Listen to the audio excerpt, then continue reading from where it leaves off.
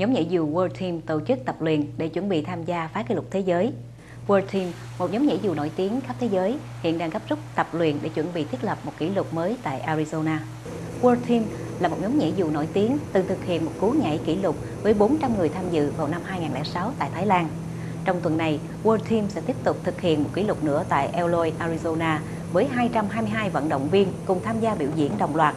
Theo World Team cho biết, màn biểu diễn của họ sẽ được thực hiện với mục tiêu tạo thành hai đội hình riêng biệt trong cùng một cú nhảy với thời gian giới hạn là dưới 80 giây. Sau khi thiết lập được kỷ lục mới, toàn bộ 222 vận động viên sẽ cùng bung cánh để tạo thành một kính vạn hoa khổng lồ trên trời.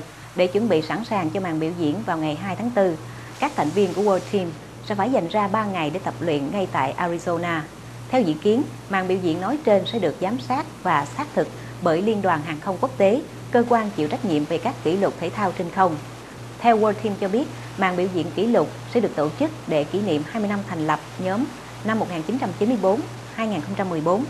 World Team đã được thành lập vào năm 1994 bởi BJ Watts với lượng thành viên vô cùng đông đảo đến từ hơn 28 quốc gia trên toàn thế giới.